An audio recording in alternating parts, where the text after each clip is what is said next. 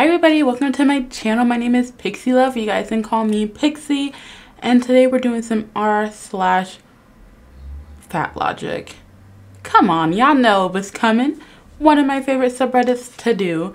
This is going to be posted a little later in the day. I think it's be around 4-ish because I get more of my viewers are on YouTube around that time. So I'm going to try posting it later in the day to see if that helps, you know. I don't know, I'm trying some new things out. Let's jump into these crazy ass people. The diet culture kid says, my body and other bodies can and should conform to the thin ideal through restrictions. The diet free kid says, my body is good no matter what its size, and I can choose a variety of foods to fuel it. The anti-diet kid says, a system of weight-based oppression rooted in racism and patriarchy is unjust. All bodies are good bodies and all bodies deserve respect and care. I agree. All bodies deserve respect and care. But are you caring for your body if you continue to be overweight your whole fucking life? No ma'am, you are not caring for your body. Just saying. Diets are a cure that doesn't work for a disease that doesn't exist, was one of the slogans said by the first fat activist movement in the 60s. This is not new information. We talked about this. We talked about that movement. That movement was started by a bunch of white men. And I only say that because you guys rise so hard on the fat activist movement from the 60s, not even knowing their origins. But you guys are all like, fuck the patriarchy. Aren't white men the patriarchy? So wouldn't the fat activist movement be a part of the patriarchy since it was started by white men? I'm just so confused on who the enemy is here. I just need to know. And I'm not saying, you know, white men are evil, but I'm trying to think like them, okay? White people are evil, you know, especially white men. They're the patriarchy. They're horrible. They ruined this whole fucking country, you know? So I don't understand why they're praising a movement started by these people that they don't really like. Also, diets, once again, is just the way you eat, okay? If you eat 20,000 calories a day and you eat hamburgers every fucking day and you eat nachos and tacos and cheese and bread and gluten and all that fucking crazy shit every day, that is still your diet. If you only eat a slice of bread a day, that's still your diet.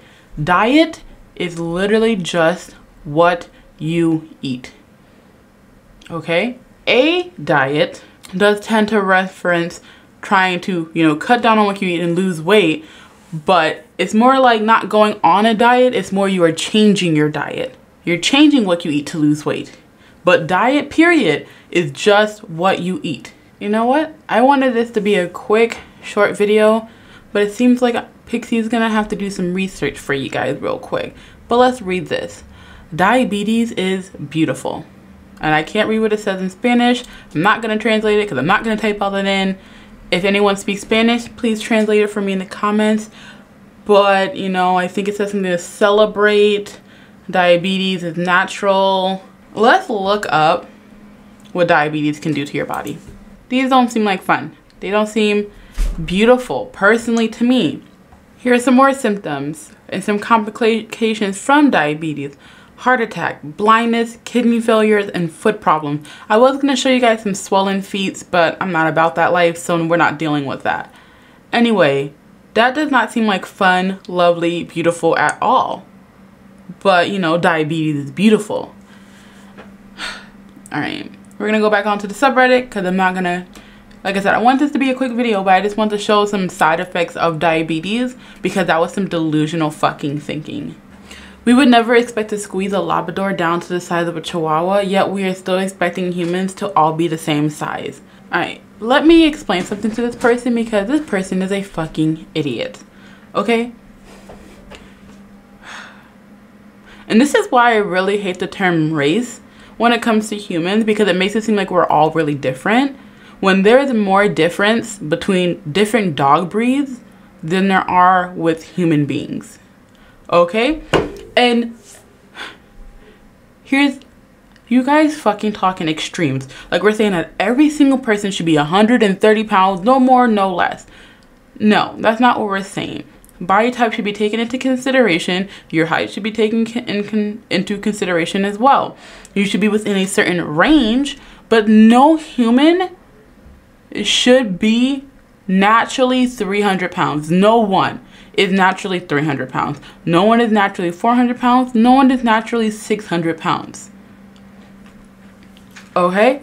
But a Great Dane, from a puppy to a dog, to an adult dog, grows really quickly and really fast. A Chihuahua does not grow that fast. And it's more their height than their size. Okay? I just don't understand how you guys don't fucking realize that we're not fucking dogs. You're comparing humans to dogs. We're not a fucking dog.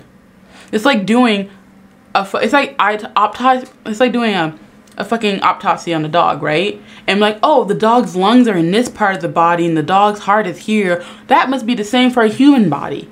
No, because we're not the same fucking breed. You cannot compare us because we're not the same breed. Our bodies don't work the same way as a fucking dog. Just like a couple weeks ago, someone was talking about how, well, no one makes fun of bears for overeating, but yet humans, we're not fucking bears. Why are you comparing us to fucking animals? We're not fucking animals. All right, this is gonna be my last one, and I can't wait.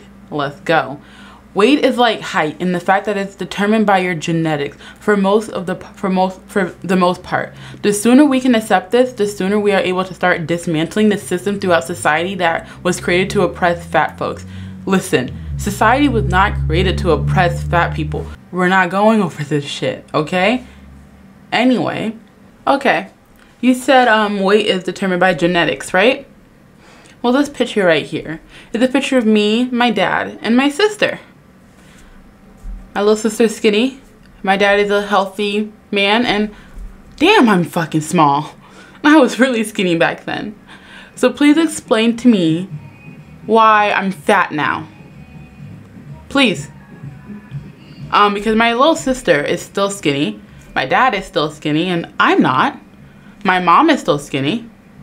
Let's see if I can find more pictures of my family to dispute your fucking bullshit. Because I love it. That one gets me so hard. Because the reason why people think that it's genetic is because your parents passed down their bad eating habits to you. My grandmother passed down her bad eating habits to me. She was the only person in my family who's really overweight. And like some of my family are bigger, but they weren't to the extent of me being morbidly obese than my grandmother. But genetics where? Like, I did not get being fat from my grandmother. I got my bad eating habits and my love of food from her. But I just want to find more pictures of my family to just hear your bullshit. That right here? That's my mother. Where is my fat genetics from? Where is it coming from? Let me see if I can find let me show you my sisters. Hold on. This is all but one of my siblings, okay? Brother. They're all very healthy weight men. Sisters. All pretty healthy. She, right here, is a little overweight as well. But also she has big ass boobs, so she looks a lot bigger than she is. Sister. But yet I am almost 300 pounds. Where did I get my fat gene from? Man, where the fuck did it come from? And I'm not blaming my grandmother because it's her grandmother, it's her grandmother, it's her grandmother, it's his grandmother, it's her grandmother. They have a different, these are my dad's kids, so they have a different grandmother. This is my mother's grandmother. Where's the fat gene? Me and my grandmother were very, very close. I was closer to her than anyone else. I love that woman. She basically raised me. I would go out to eat with her every freaking week. That is where I got my love of food, and that is when I became overweight. When I was living with my dad and his family, you guys saw the picture of me when I was younger, I was a very skinny child. Now, I'm not. I moved in with her. Shit happened. I love this. Like, I'm just like, you guys sadly don't really have any pictures of my grandmother who passed away, the one who I got my habits from, but this is another one of my grandmothers. She's also not fat. She's just slightly bigger. She's bigger because she's an old lady, but she's not even fat. I can show you her when she was younger too. This was her when she was younger. She wasn't fat either. She just had children.